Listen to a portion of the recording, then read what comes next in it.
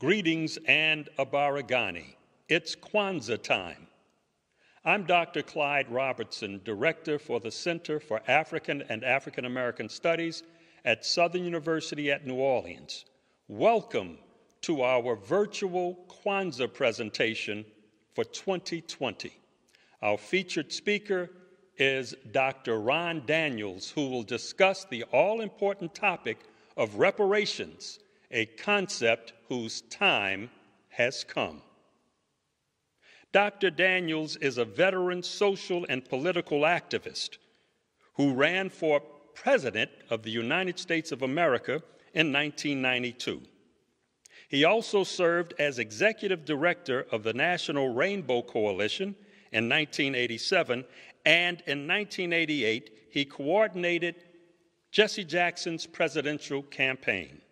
Dr. Daniels is a distinguished lecturer emeritus at York College, City University of New York, where he taught courses in political studies. In June of 1995, Dr. Daniels led an African-American fact-finding mission to Haiti. As a result of that mission, the Haitian Support Project was created in order to mobilize ongoing political and material support for the struggle of democracy and development in Haiti. Dr. Daniels is the founder and president of the Institute of the Black World 21st Century, a progressive African-centered, action-oriented resource center dedicated to empowering people of African descent and marginalized communities. As the administrator for the National African American Reparations Commission, the IBW has emerged as a leading organization within the United States and global reparations movements. NAARC has developed a 10-point reparations program and is a staunch supporter of H.R. 40, the congressional bill that would establish a national commission to study reparations proposals for African Americans. Again, our presenter, Dr. Ron Daniels, pursuing the topic, reparations, a concept whose time has come.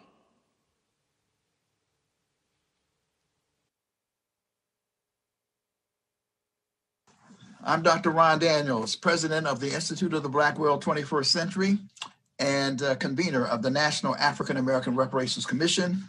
And I am profoundly thankful and honored to have been asked by Dr. Clyde Robertson, director of the Center for African and African American Studies at Southern University, New Orleans, to provide some words of knowledge, hopefully encouragement on this occasion of Kwanzaa. The topic he's asked me to speak to is From Black Power to Black Lives Matter. Reparations is a concept whose time has come. And indeed, it is a concept whose time has come. Well, first, let's get some acknowledgments out of the way. Not only do I want to thank Dr. Clyde Robertson, I have to thank his taskmaster, Miss Darlene Holmes, because she is a taskmaster. She makes sure that everything gets done and that it gets done on time. So I just want to give her a shout out.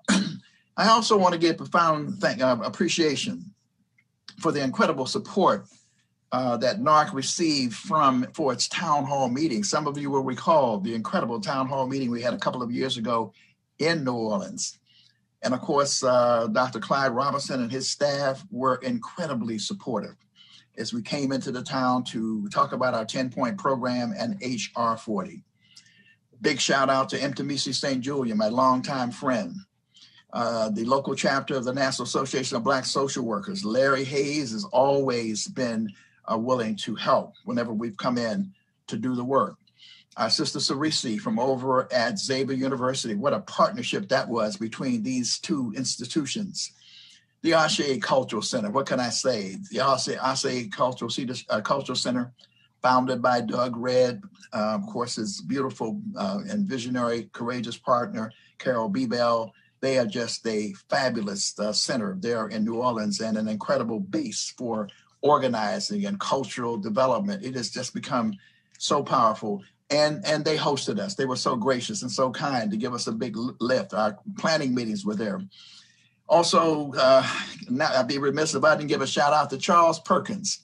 That's right, the Chuckster on the Chuck wagon. We were getting a hell of a lot of support from WBOK, including from Oliver Thomas and Oliver Thomas as well. And our general manager, forgive me for not remembering her name, but they gave us, I mean, it was on fire because WBAOK was talking about reparations for weeks. And we had a massive turnout over a 3-day period there in New Orleans. And also the Republic of New Africa. You know, we were trying to raise some funds. I remember a brother, don't know his name, he came up and put $1,000 on the table and said, let's get it on. We shouldn't be worried about how to move this forward. And of course, the local Nkober chapter. Also, my friends over at the People's Institute, certainly Larry, Al Colon, who was part of the planning committee there. And of course, our dear beloved friend, Dr. V.P. Franklin, who is a commissioner on the National African American Reparations Commission. It was an awesome success. And by the way, you can still see that town hall meeting on the IBW website at ibw21.org. We have the most extensive online reparations resource center in the world. Let me say that again. The most extensive online reparations resource center in the world, put together by none other than Don Rojas. Don Rojas, of course, the former press secretary for the People's Revolutionary Government of Grenada under the late Maurice Bishop. So go to that website and check it out. I would be remiss in my responsibility also if I did not call out Dr. Maulana Karenga. Dr. Maulana Karenga, his brilliance, his genius. We are now celebrating the 55th anniversary of the Nguzo Saba. 55 years since this brother, this genius, this visionary presented to us the Nguzo Saba and all of its magnificence based on the concept of Kawaida, the doctrine of tradition and reason, which we should not overlook in terms of what it means. It says we are African-centered. We believe in the African worldview. We must return to the source, as Cabral would say, to reclaim ourselves within the middle of a Eurocentric value system that is always aggressively attacking us, if you will, and our people. But the foundation is to look back, to build on African culture, not in terms of all the specificity of it, but to extract the principles of it and to apply them in the modern context. Brilliantly conceived by Dr. Maulana Karenga. Kawaida, the doctrine of tradition, but also reason. And also, you know, we have to remember in these difficult times, as we continue as African people to grow and develop, it was Karenga who said the key challenge in Black life is the cultural crisis. The cultural crisis. Unless we can reclaim who we are and to know who we are and to build in a way that has us understand that the white man's ice is not always colder. In fact, it is never colder than Black ice, actually. He said we will never, ever develop to the extent that we need to. And so we need to keep and honor Dr. Maulana Karenga for his incredible contributions that he has made. Now, reparations is indeed a concept whose idea whose time has come as an idea and a concept. I mean, if we just want to trace a little history quickly, and all of you know this, most of the audience does, but for those who don't, we're going to do a quick mini history.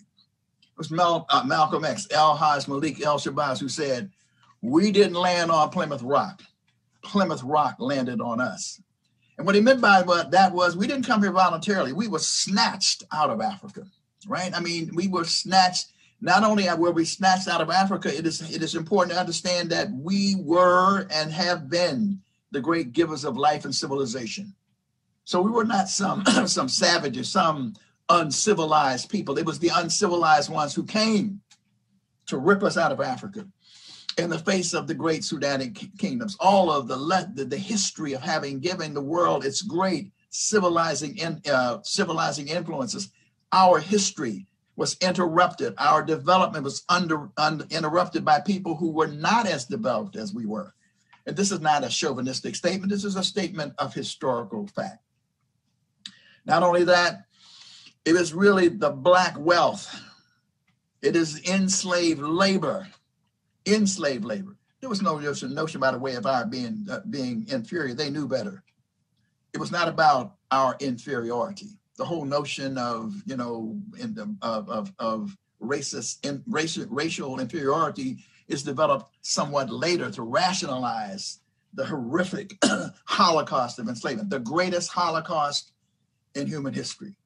But indeed, it is enslaved African labor that built Europe and America.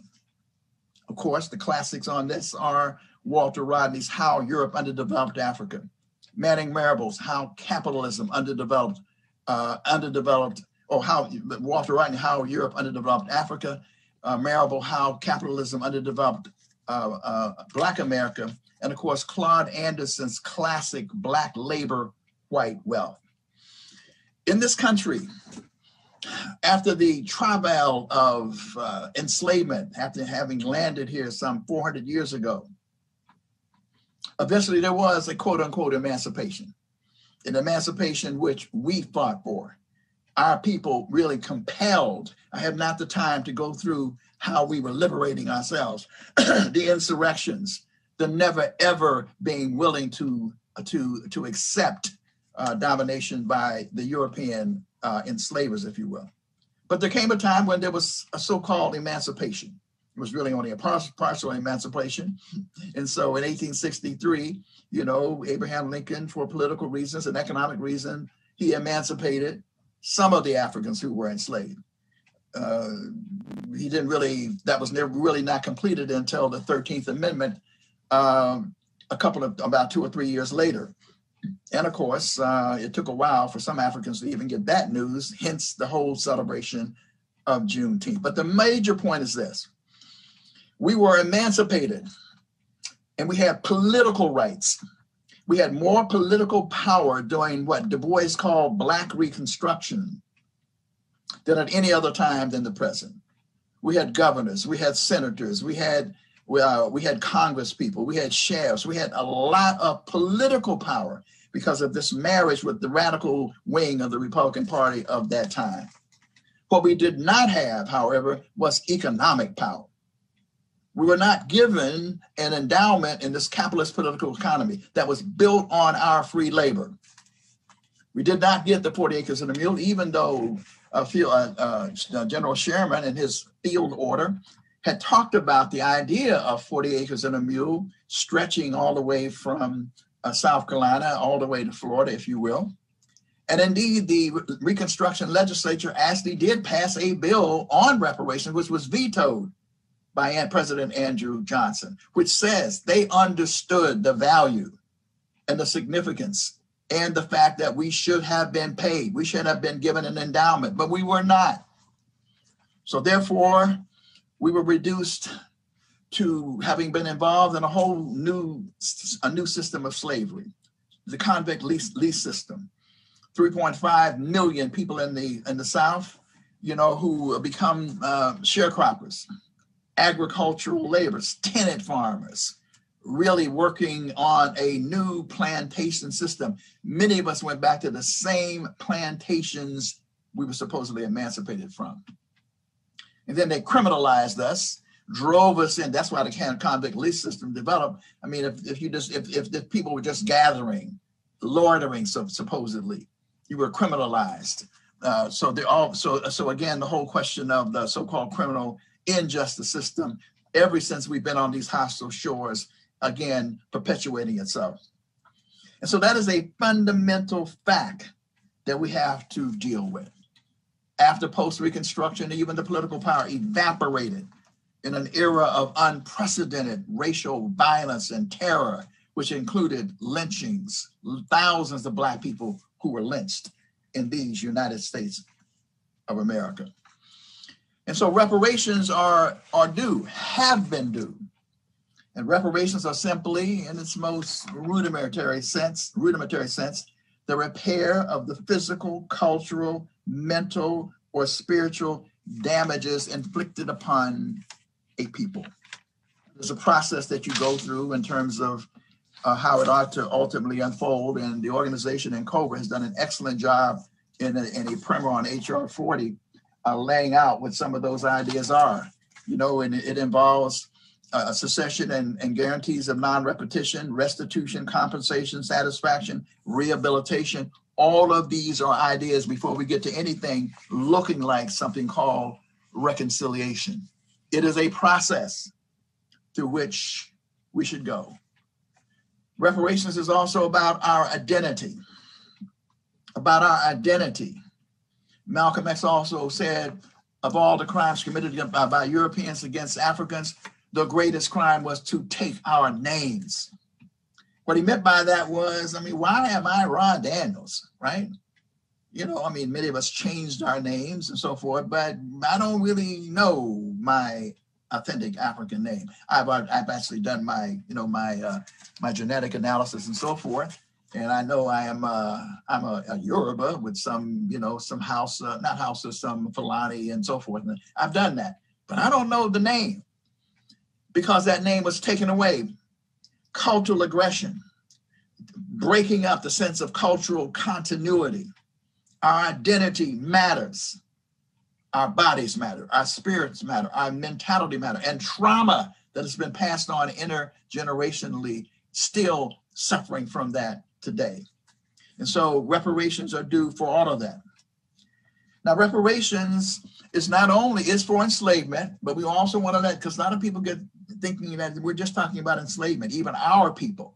So the education of our people becomes incredibly important because it's not just for enslavement. It is for the greatest crime committed in human history, the Holocaust of enslavement, and the dehumanization of Black people, reducing us to property to the point that we had a set of laws called chattel law to regulate this kind of property. Only in these United States of America were Africans reduced to property.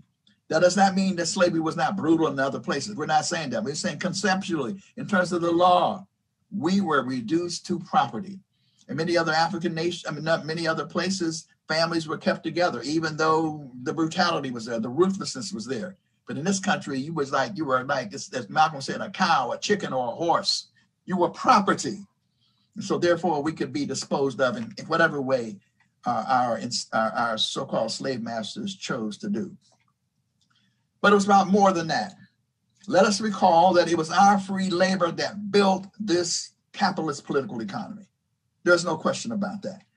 Again, I cited the two previous references, but the Homestead Act is one of the occasions of racially exclusionary policies. Freed, no 40 acres and a mule, but the Homestead Act comes. White folks can get the Homestead Act. We are excluded on the basis of our skin color. The railroads, multinational corporations, they can get a stake of that land in the West, moving less. Black folks could not get that. In fact, we were held in the South deliberately and intentionally by the forces of capitalism in the North, in collusion with the South, as they brought literally 13, 14, 15 million immigrants from Europe to work in the factories, the foundries, and the mines in the northern part of the country. They too were ruthlessly exploited, but it was much better to have a wage in a factory, a mine, or a plant than to be a sharecropper where every time you ended the year, it never added up that you benefited. As a tenant farmer, the same thing, or as an agricultural labor. Parenthetically, it is interesting though, that despite that, Despite that, Black folks still fought and owned millions of acres of land, built independent towns, showed a tremendous resiliency in spite of all this oppression. But nonetheless, it was indeed oppression, violently being forced into a system of Southern apartheid enforced by the law. The Second World, and by the way, it's interesting, we fought in every war. America's most patient patriots can't say, we ain't been loyal. It's like Kwame Ture once said, Crispus Attucks must have been out of his mind, the first to die in the American Revolution, fought in the American Revolution, fought in the Civil War. Martin Delany changed his mind, getting ready to leave up out of here, decided, let's stay up in here. Let's fight for our own freedom, delivered on it. And for a brief moment, we thought we had an opportunity. But of course, then came, the abandonment of Black people by the same Republican Party that we had supported. And of course, the withdrawal of the federal troops, and then the reign of terror that I talked about earlier. And so we go marching off to war over and over again. First World War, bloody red summer. Tulsa, Elaine, there are city after city where we are massacred, gunned down in the streets in our uniforms. As the coach of the former coach of the Clippers once said, he said, we keep loving America, but America just won't love us back. So we've invested. Nobody can talk to us about a flag. Nobody can talk about kneeling for the anthem. We have paid the price, never been paid for the work that we've already put in. Second World War, GI Bill.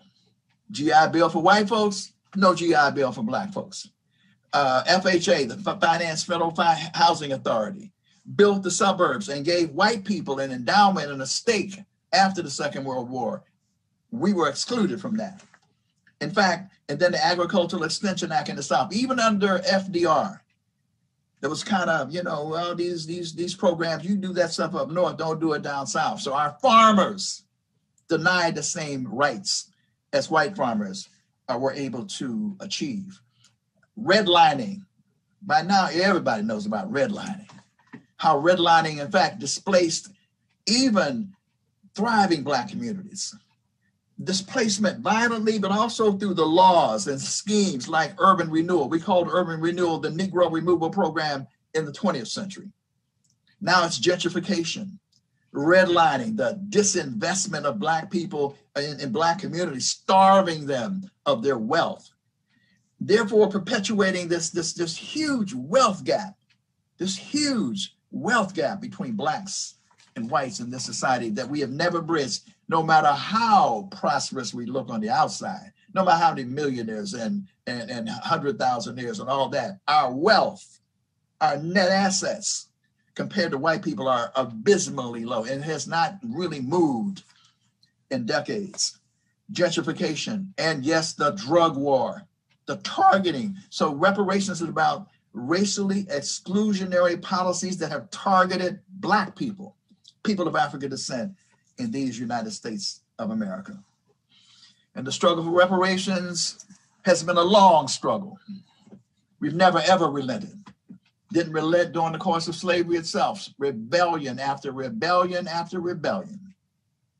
Whether it was Nat Turner or Denmark Vesey, who's about to get up out of here, the most elaborate slave insurrection planned. Of course, unfortunately, there are always, as Malcolm said, folk who are willing to go and just tell Master what's up.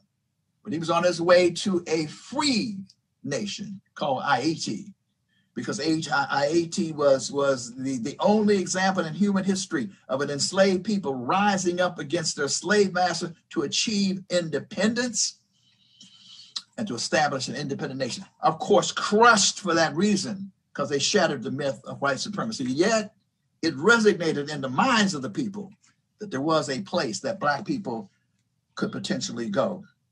So that struggle has been long, and we have a document called a 10-point program, which I'll refer to in a minute.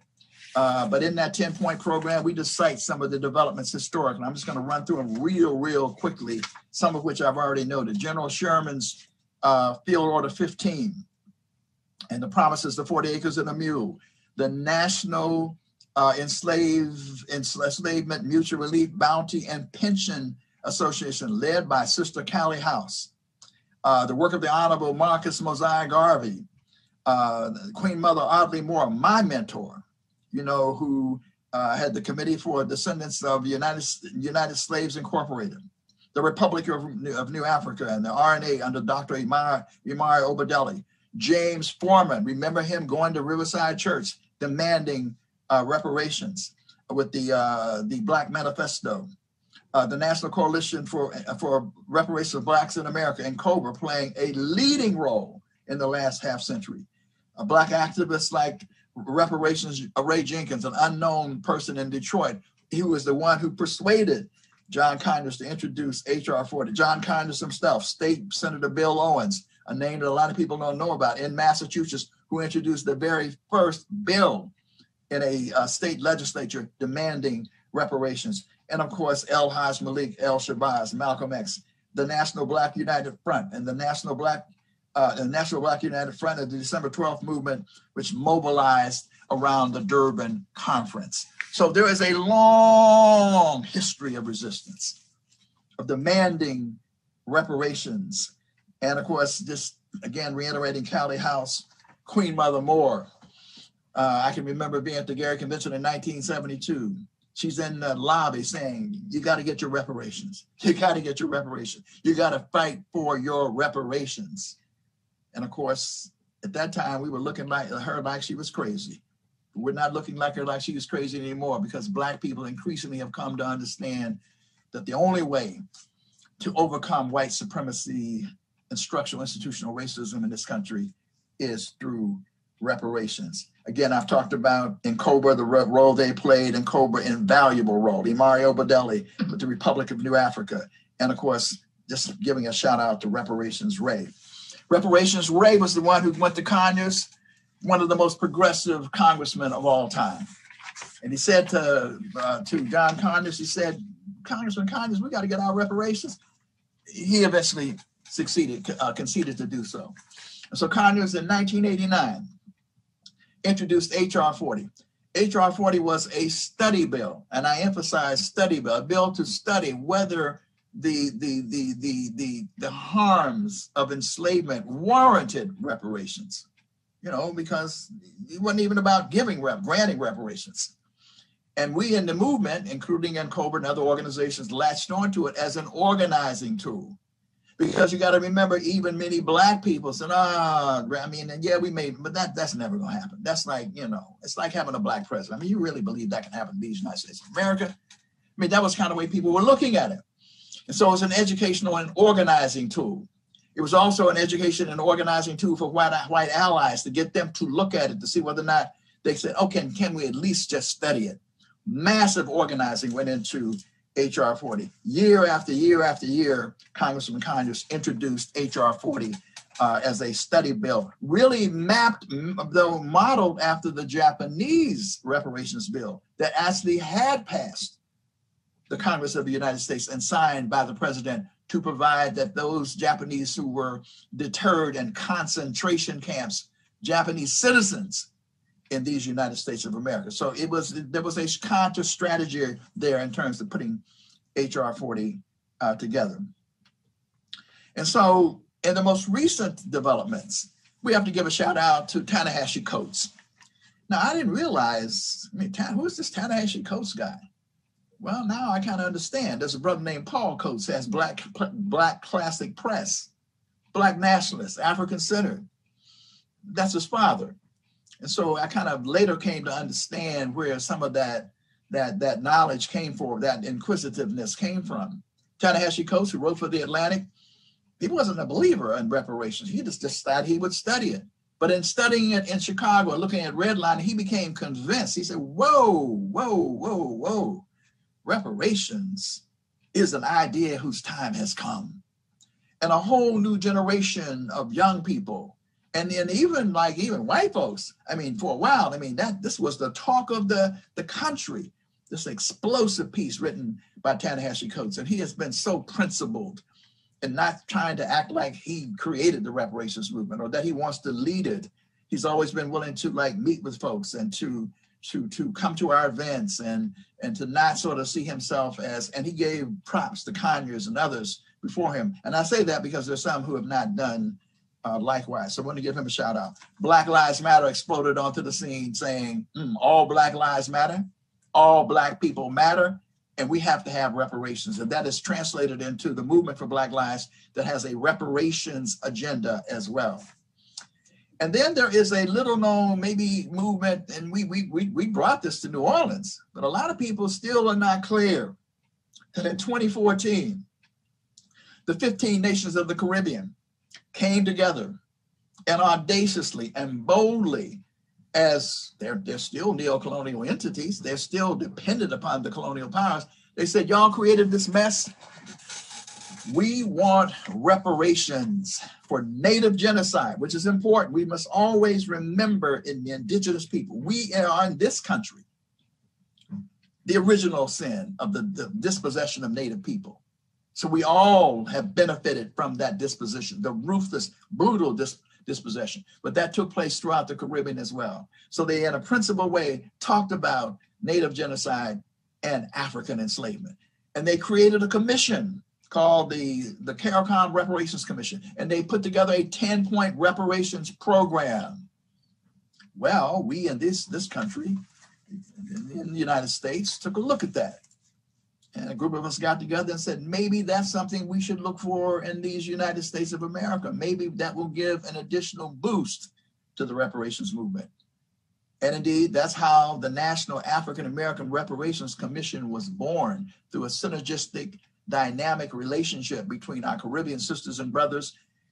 Major conference we had in New York. People came from over 22 nations in the world.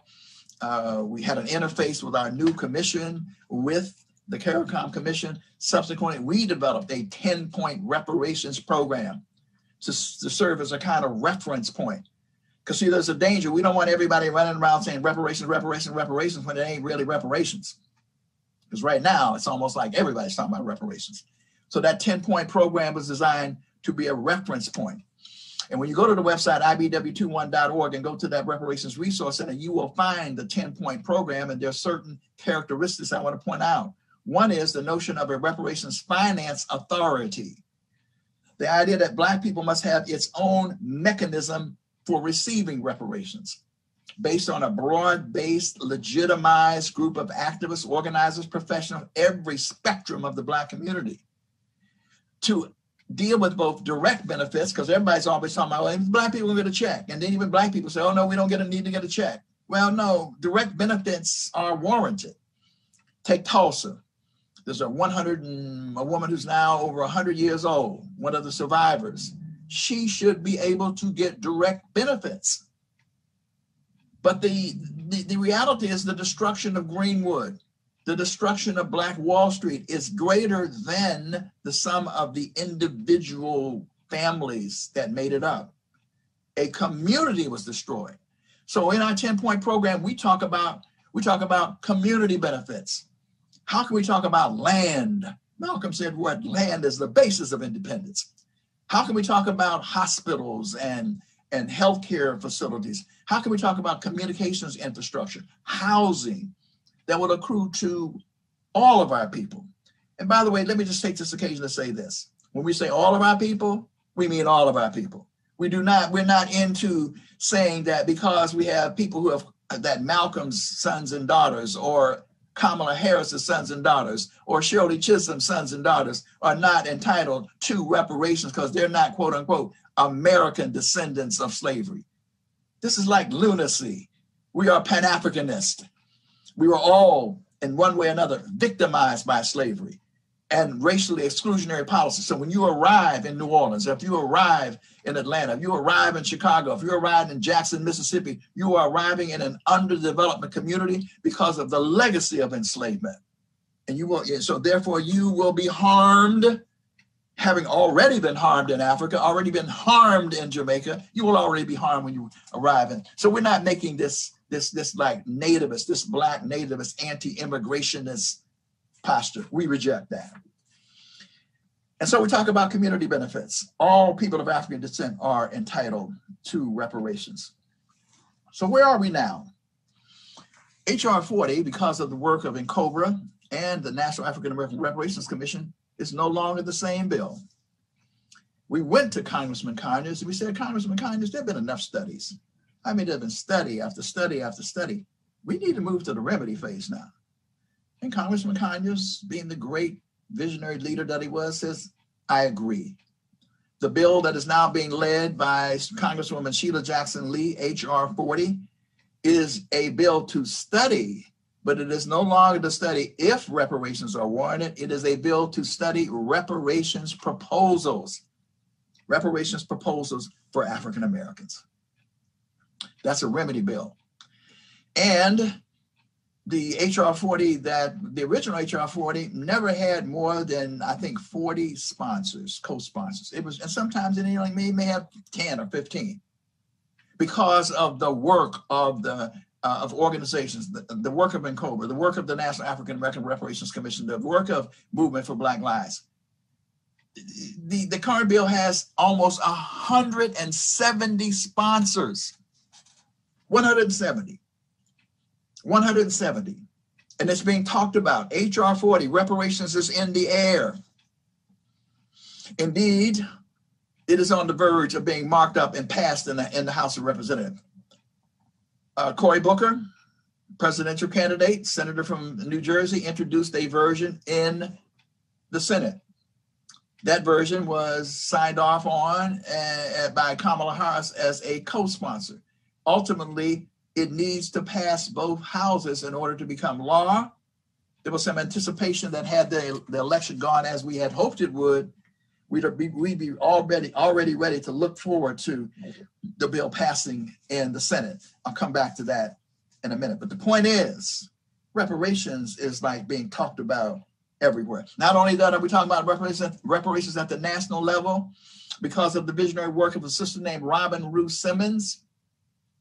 Reparations has become the law in Evanston, Illinois.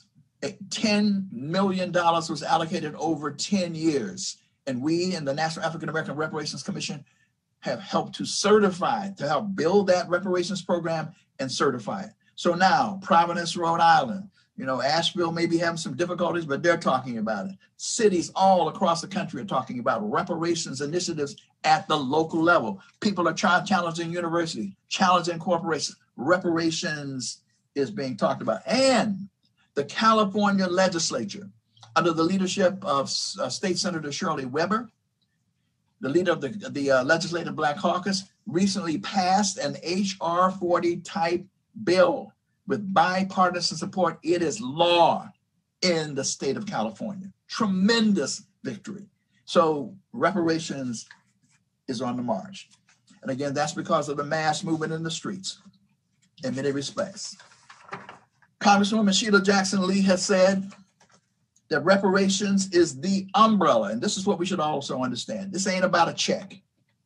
No amount of money can ever repay us for the damages done to our people. No amount of money for the trauma that we've endured as a people. And it's not just about even getting some land and some healthcare and all that.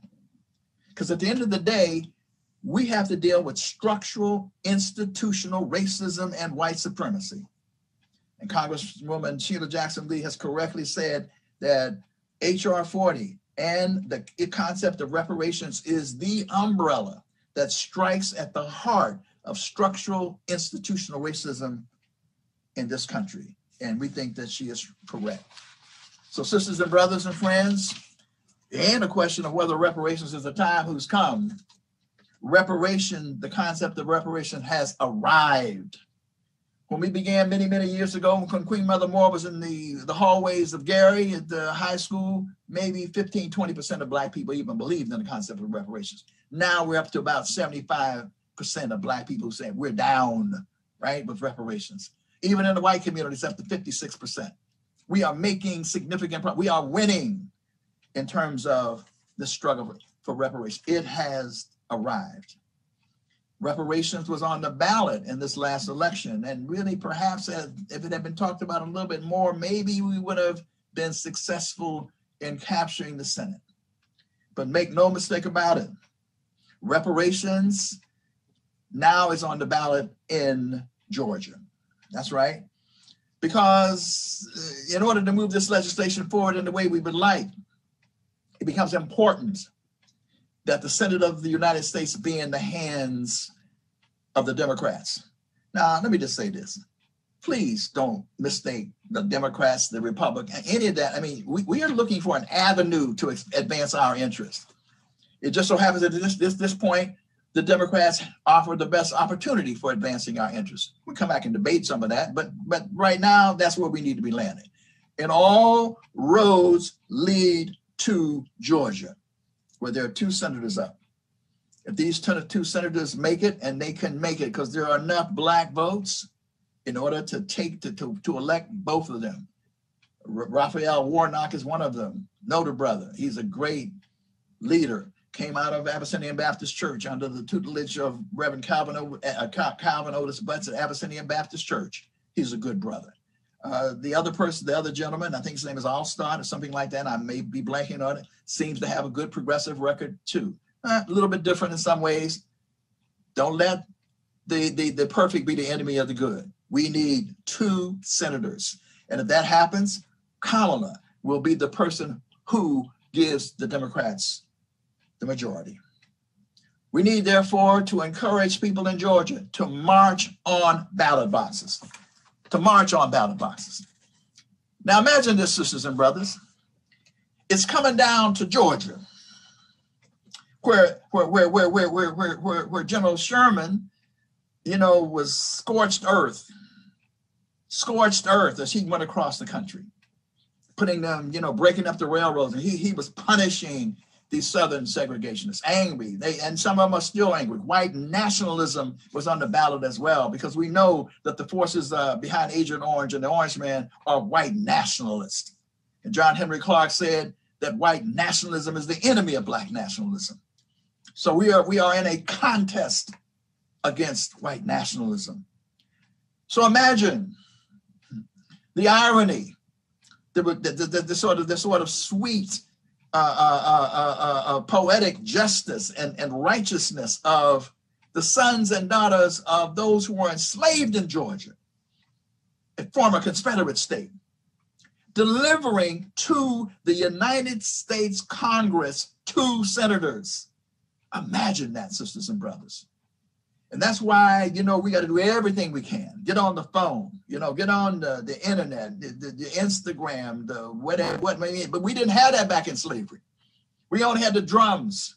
We only had the grapevine. Now we have all of these mediums. We have to be marching on ballot boxes, because reparations is an idea that has arrived.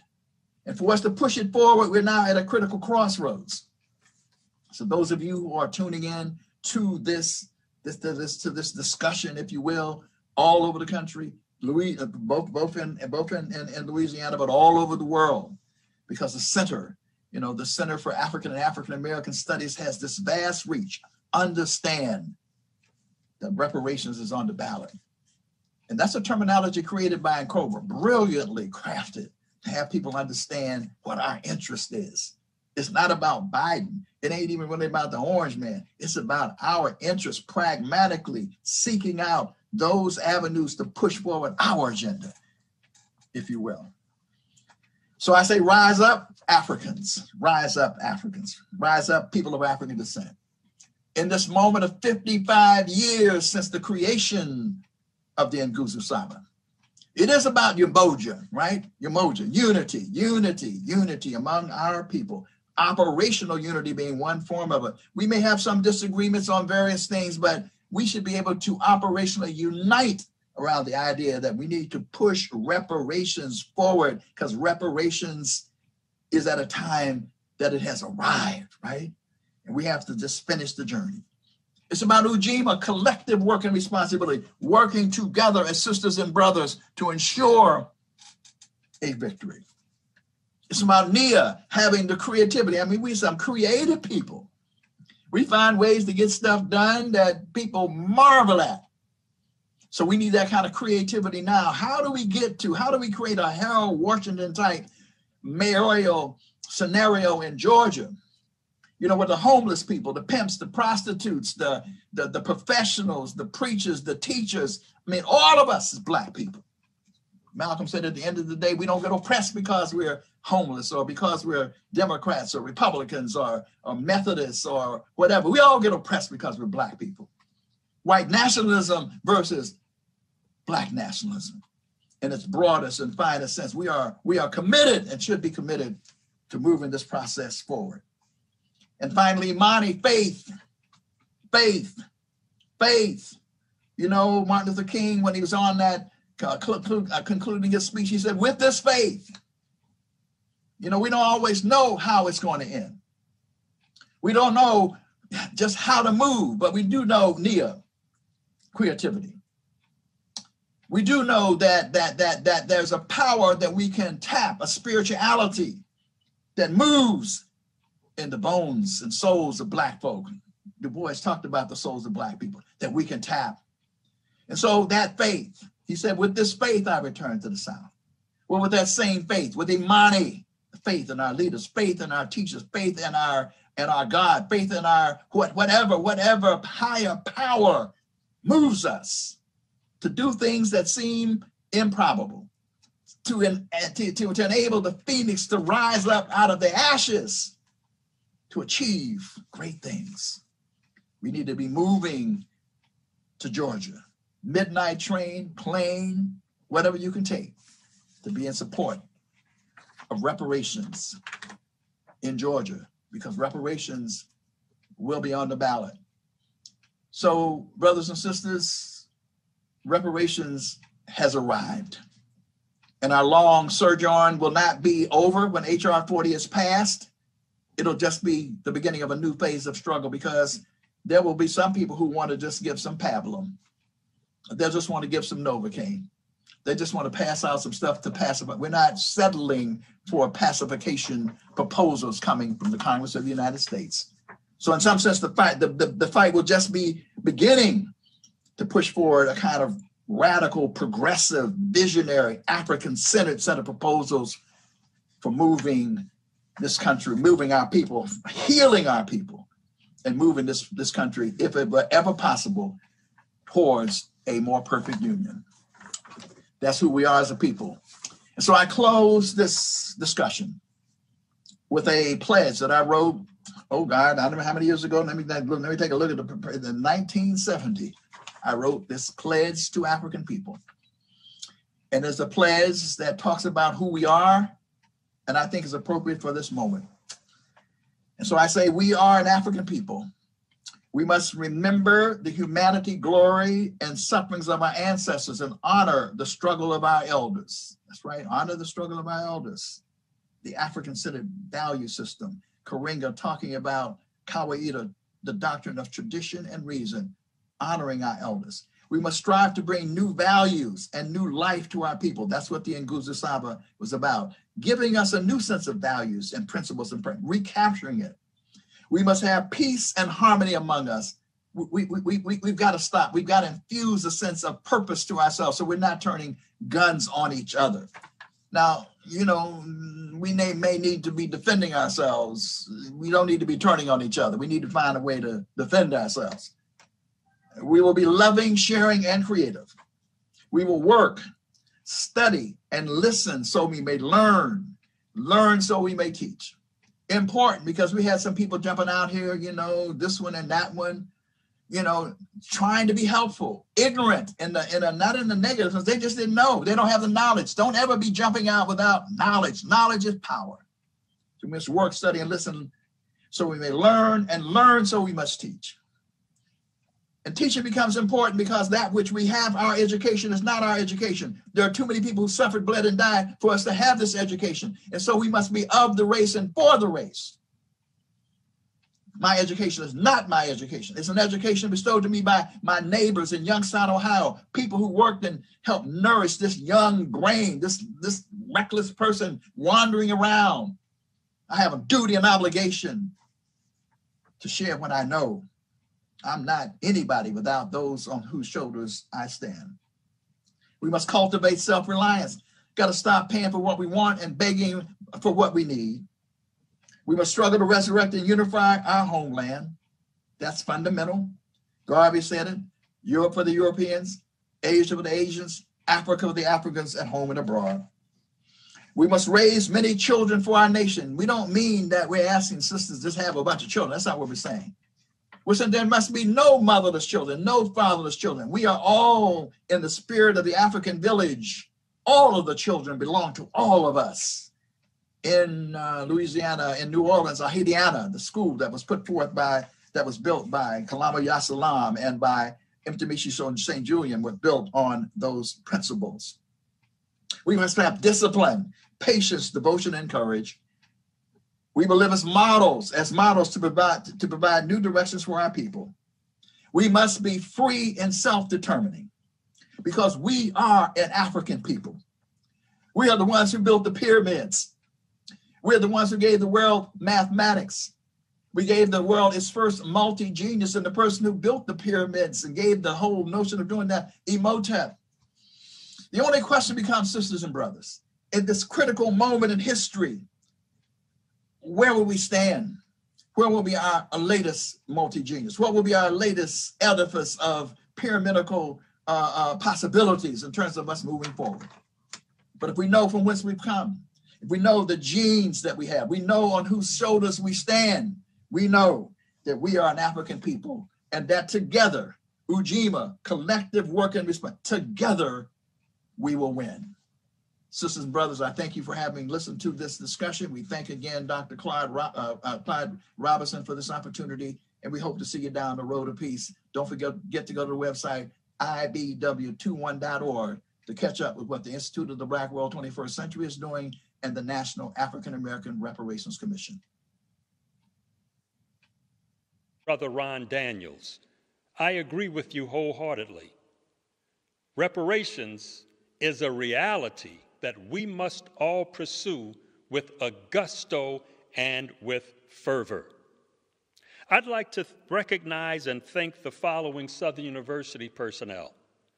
Interim Chancellor at Southern University at New Orleans, Dr. James Ammons. Dr. Brenda Jackson, Vice Chancellor for Research and Strategic Initiatives and Executive Director for the Title III programs. Dr. Evelyn Herrell, Dean of the College of Arts and Sciences. Again, I'd like to say Asante Sana to Ms. Linda Hill, who is the archivist and curator for the Center for African and African American Studies, as well as Ms. Darlene Holmes, who's the secretary and office manager. Finally, Dr. Michael H. Meehan, who is the director of satellite communications, and Mr. Chauncey Cammon, who is the Southern University at New Orleans Webmaster. Abaragani, celebrate, it's KWANZAA time.